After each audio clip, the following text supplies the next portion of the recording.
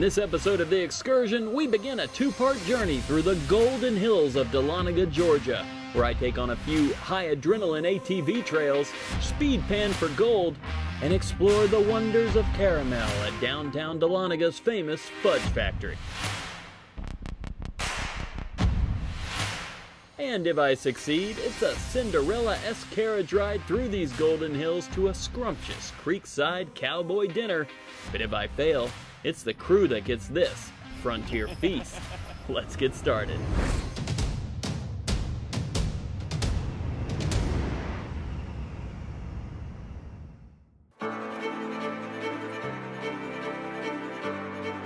There's gold in them thar hills. That's right, in 1829, about 40 miles north of Atlanta, Dahlonega, Georgia became the epicenter for America's first gold rush. The evidence of that exciting time is still present all over town and is mixed with tasty modern restaurants and interesting shops to become one of the South's most charming downtown areas. The Dahlonega Gold Museum, once the town's story-filled courthouse, sits right in the middle of town square and beautifully sets the tone. Here, you can learn all about that famous gold rush of 1829, why it started, the madness during its heyday, and why it all stopped. A gentleman named Dr. Matthew Stevenson pointed at that mountain right over there. All the miners right before the 1849 California Gold Rush were down there, and he's like, "Don't leave, boys. There's millions in that hill. There's millions in it. Don't leave." And he tried to get all of them to stay, but unfortunately they still left. But how that happened is they took that quote with them to California, and an author by the name of Mark Twain heard him using that quote, and he was the one that coined "There's gold in them thar hills." So it actually came from a Mark Twain novel. But if you're like me and have gold fever, the only prescription is this guy. Time to meet Dahlonega legend Miner Mike and the rest of the friendly bearded crew at Consolidated Gold Mines. Miner Mike, perfect name. Yeah. Tell me about Consolidated. Well, Consolidated was first founded 1898. Wow. We opened up. It's the largest hard rock mine east of the Mississippi River. The vein here, most gold bearing quartz veins only a couple inches wide. This one was 22 foot wide.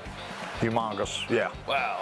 There is a huge tunnel right behind us. Correct. You take people on tours. We do. Watch your head right there. That's the wishing rock. You wish you had hit. The tour is about a 40-minute walking tour. It takes you under about 60 feet below earth. So you take the old tunnel path where the miners used to blast and tunnel out the ore, crush it, and recover the gold out of the gold mine here. You got paid around $1 a day to do this, give or take. And your job was to, one guy would hold it, one guy would hit it, and he hit and twist, hit, twist. But if you missed hit your friend, you wasn't buddies no more, of course. This is called a drift drill.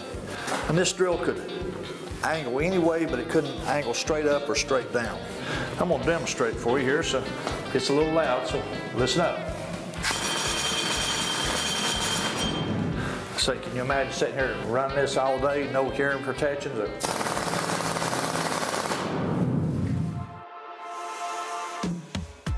Located just down the road from the charming downtown square, this place is a gem. Packed with gold rush artifacts and amazing history, it's just crazy to imagine working down here every day. And the old timers used to cut the lights out on you. And honestly, all I was thinking about was how much gold could still be in here, right in these walls. We all know it's there. Now, they did a good job, but they didn't get all of it. No, sir, they sure didn't. There's still plenty down there. Okay, why aren't we still mining for it? Well, we got a little problem here. We're in the city limits. That's one of the big things. And there's a city ordinance that says you can't mine in the city. We got a little problem also. Walmart's right above us. Can you see us setting dynamite off underneath Walmart? Okay, I got it, yeah. Boom, boom. Miner Mike even found one of the few critters that enjoys the tranquility of these mines as much as he does. A little sleeping bat. How cool is this? So after learning all about the life of an 1829er, it was time to do a little gold digging of my own. Or at least gold panning. That's where Consolidated's own Miner D steps in with Excursion Challenge #1. Me versus crewman Wes. Miner Mike said you are the guy to come to when it comes to panning, and over there I see a little bit of gold. Tell me what we're doing here. Well, I do have a little bit of gold for you today, and what's interesting about what we're going to do today is we're going to do speed panning. Now, a speed panning competition is just what it sounds like. You're going to be panning for gold as fast as possible, and your goal is to find these 8 gold nuggets. Let's now, look at that. These are very special nuggets. They have been used in speed panning competition for 58 years. These the nuggets. same gold nuggets all the time. So we've been hosting the World Open Gold Panning Championships here at Consolidated Gold Mine for several years. Now I gotta ask, I see gold, I wanna know how much gold? So this right here is about $1,000 worth of gold to be panning for today. That's right. So we've put this screen in the bottom right here because if you lose it, you're gonna have to find it. Now you notice Wes isn't here, so he's not gonna learn this, because I'm challenging Wes. Miner Mike heard he was good. It's got to be the same for everybody. Okay. All 8 nuggets in the pan, they're pushed down just a little bit. Oh. You're making $1,000 disappear. Miner Jamie's going to help. He's going to get this level for us because, again, it's got to be the same for everybody. Level that off for us. I was wondering why you had a stick. All right. Your job is to get all the sand removed from the pan, Okay. leaving the nuggets behind. You cannot leave too much sand, and we'll judge that at the end. For every gold nugget you lose, not only will you have to pay for it, but you lose 10 seconds of time on your time. Time starts when you touch the pan. I felt good about how this was going. However, I had no clue what I was doing. The current world record for this competition stands at 7.52 seconds. So you're already losing. I can't use my hands, right? Or can I? You can use anything. Yeah, go for it. Whatever you want to do. Yeah, I won't.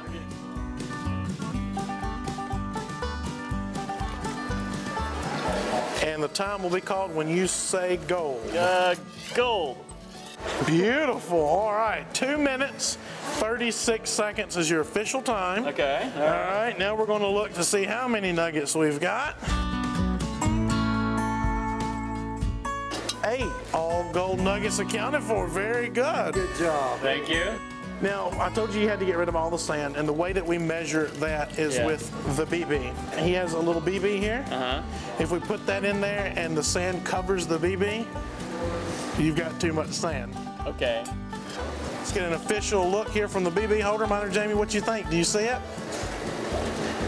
I see it. I see the BB. Oh. That's a clean pan. Yeah. All right, so we'll log that time. 2 minutes, 36 seconds. Pretty good, man. Not Thank you, bad. sir. Feeling good, feeling good.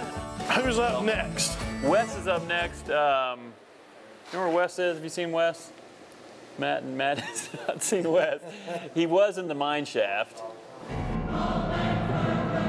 Are you going to lead me into this thing? I have no idea. I'm the camera guy. I mean, come on. Aren't you? What are we doing? I have no idea. What are we actually You're doing? going to have to become multi-talented. Are we?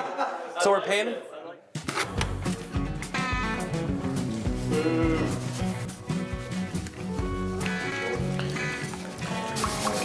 So you're the camera guy, right? Yeah. You better stick to that job. Gold. 2 minutes, 28 seconds. 6 gold nuggets. So this was a dirty pan and you lost 2 nuggets. It's a pretty good day. Thanks for playing along. Now find the other 2 nuggets. You see, Wes was really bad at this, considering he lost to me. However, we were both put to shame when Miner D stepped into this gold panning challenge.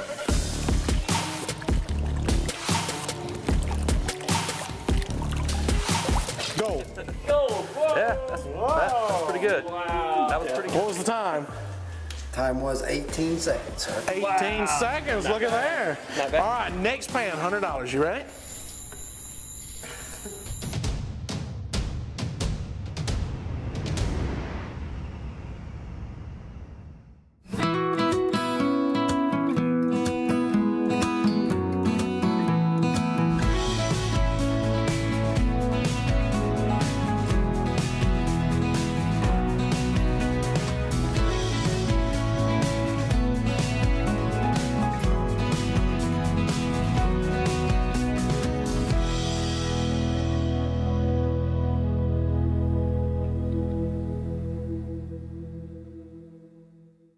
This is Ted's territory.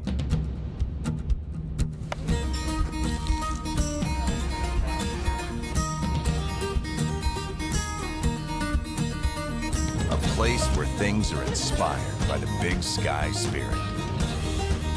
And where you'll know, after your first bite, that it's something you'll find only at Ted's.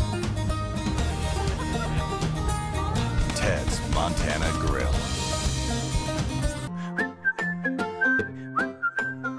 Hi, my name's Josie, and these are my sisters, Caitlin and Hannah. And we're at our favorite store in Dahlonega, Giggle Monkey Toys.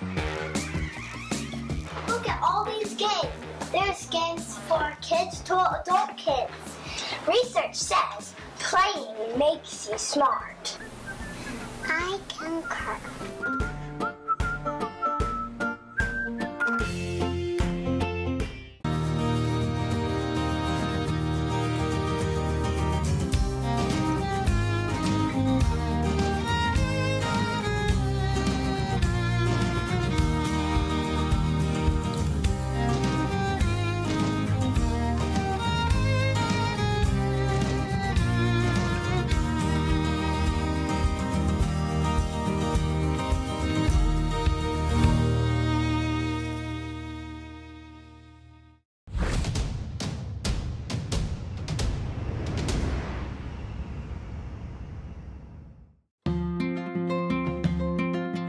Excursion Challenge number 1 was in the books, and my gold panning skills were just enough to take down the crew. What are we doing? I have no idea. What are we actually doing? But challenge number 2 was right around the corner. Welcome to Iron Mountain Park at the Iron Mountain Resort, home to rolling hills and ATV adventure trails. So Iron Mountain Park is a 4,300-acre recreational facility. We have 150 miles of outdoor off-road trails. So you can just go all day. You could go several days and Oh, probably yeah. still not hit it all. Lots of people come for the weekend. They stay, they camp, and they're here the whole time. We've also got rental cabins you can come check out. We've got a restaurant and an off-road store. We've got a concert venue. It's really a cool place. So much to do.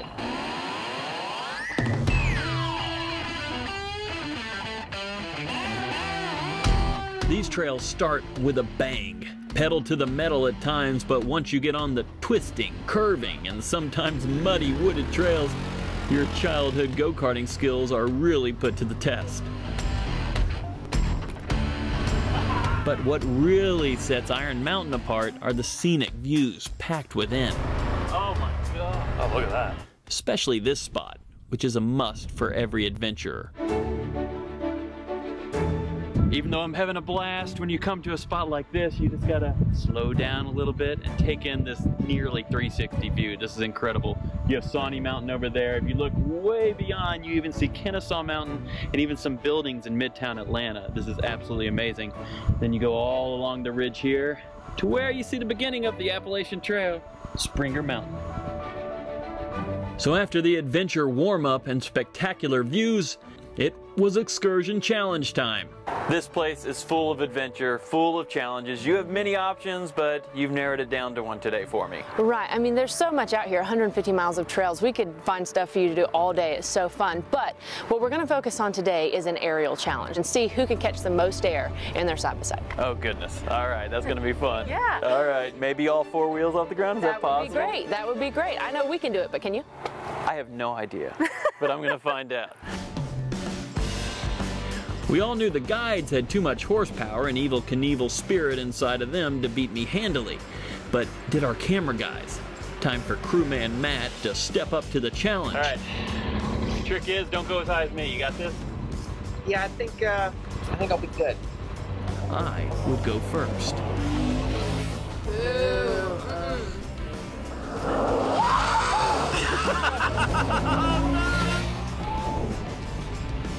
David, you lost. Yeah, you totally beat him.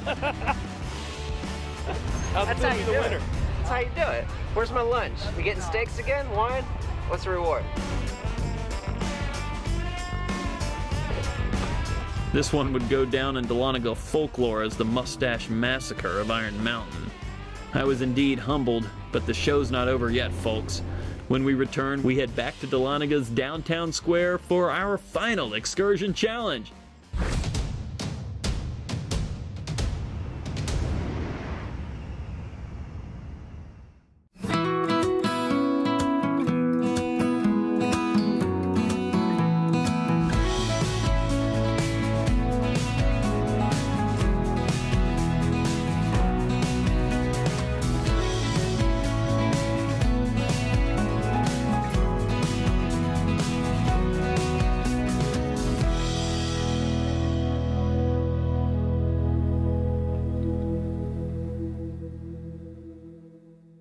Hi,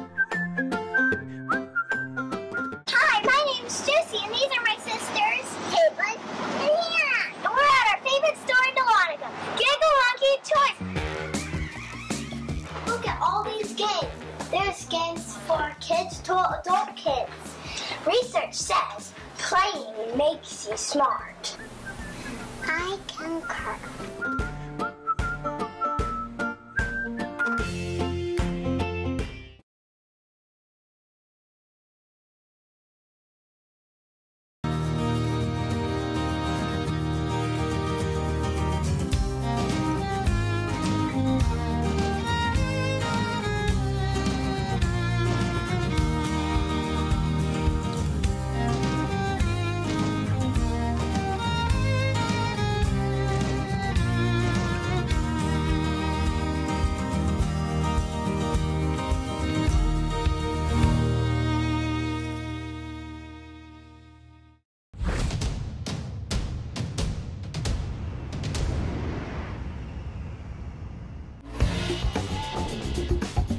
Panning for gold, exploring Dahlonaga's downtown charm, and battling in a little catch-air challenge along the trails of Iron Mountain have set this excursion off with a bang.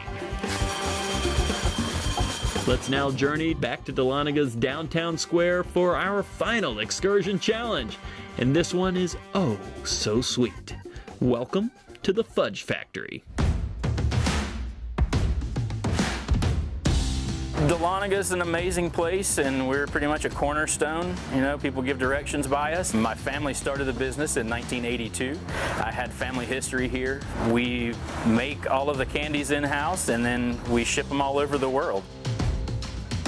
I just finished making a batch of caramel, so the first thing that's going to hit you in the face is an incredible aroma of caramel, but we also are making 60 or 70 different chocolates in-house, so the aroma of the chocolate's going to be overwhelming when you walk in the door.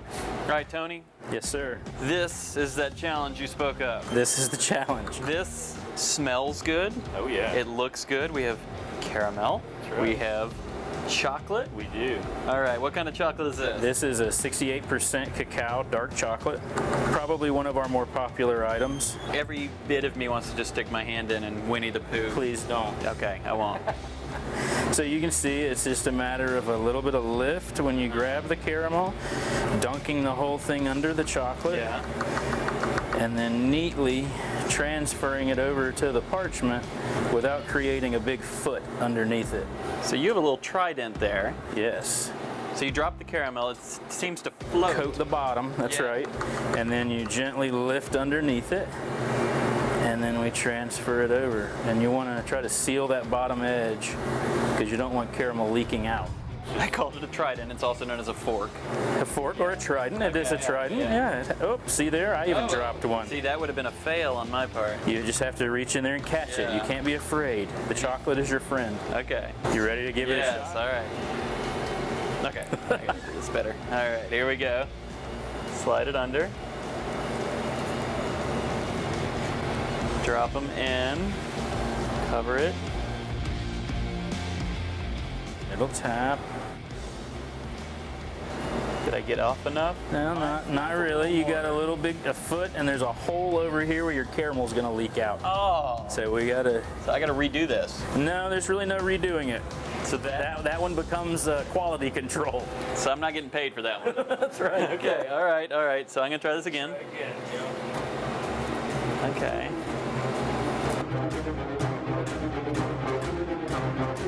Gently tap, and then you want to slide the fork towards you to clean the bottom off a little bit, and that way you don't get that. That's what I didn't do last time. There you go. That one still has a big open spot on the side. Darn it. So we're gonna have the caramel. This caramel's very soft, so once it becomes room temperature, it'll start to ooze out that hole. That's two. That's two. If I have one more shot to get there. One more shot. One shot, now the future is yours. Go! Yeah, I was building on the lecture. Verses coming daily under pressure. Working on applying the scheme. The true style trademark is at the edge of the Yes! You know, there is a foot. We'll send them home with you. You're saying you can't sell mine? No, we could. They would still be eaten, but yeah, I'm sure. Somebody's not going to want to pay for it. No. Well, I don't know if this is a pass or not. No. Oh, there you go. Yeah, okay. All right, well, I really respect what you do as an art. Yes. As much as a taste. You can sell one of those. No, you guys are going to get to eat those. Hear that? Are we even, guys? We square? No. Yeah, Matt's good. 1 and 2. Yeah, thank you. Chocolate challenge complete and tastefully done at that. This excursion is about to embark on a golden reward. When we return, we head to the Forest Hills Resort for a 2-part reward. Think Cinderella meets the Wild Frontier.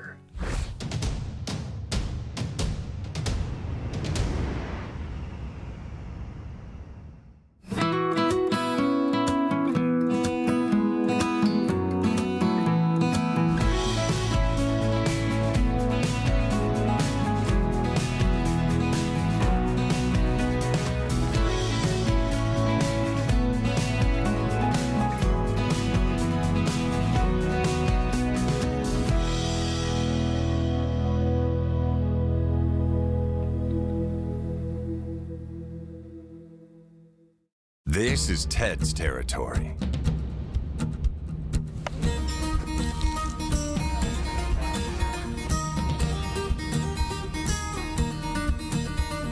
A place where things are inspired by the big sky spirit. And where you'll know, after your first bite, that it's something you'll find only at Ted's. Ted's Montana Grill.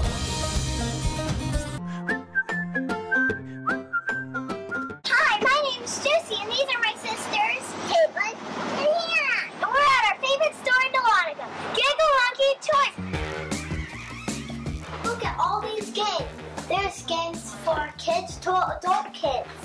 Research says playing makes you smart. I concur.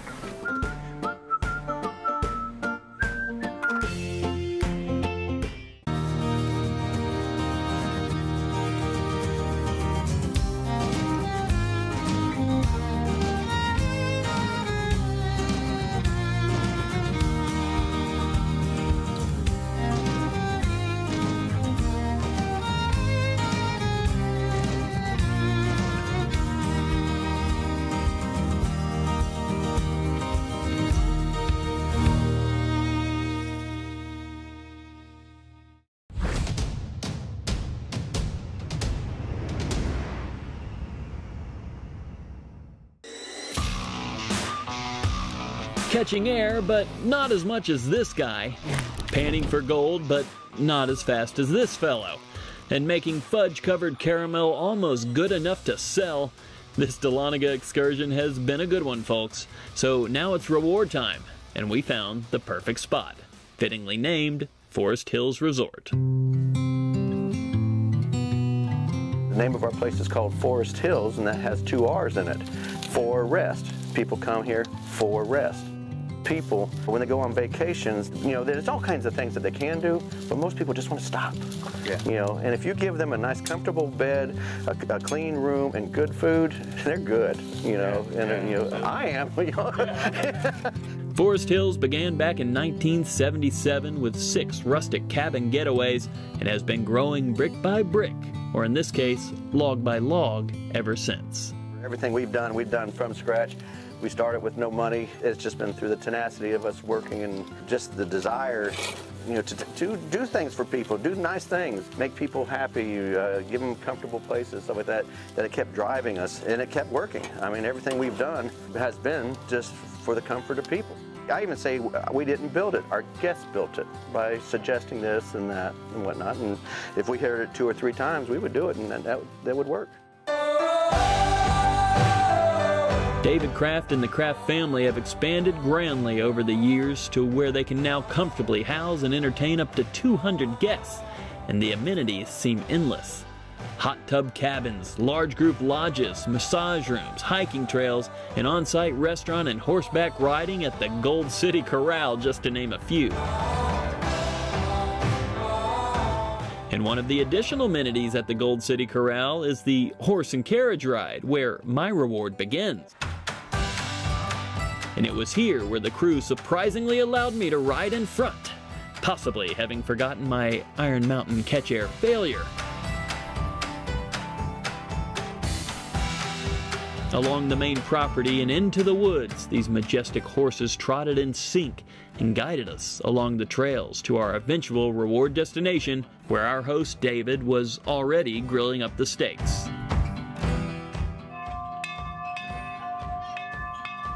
Come and get it! All right, what do we get? Here you go. You have other guests here, so. Yeah, but you won, so you start. You.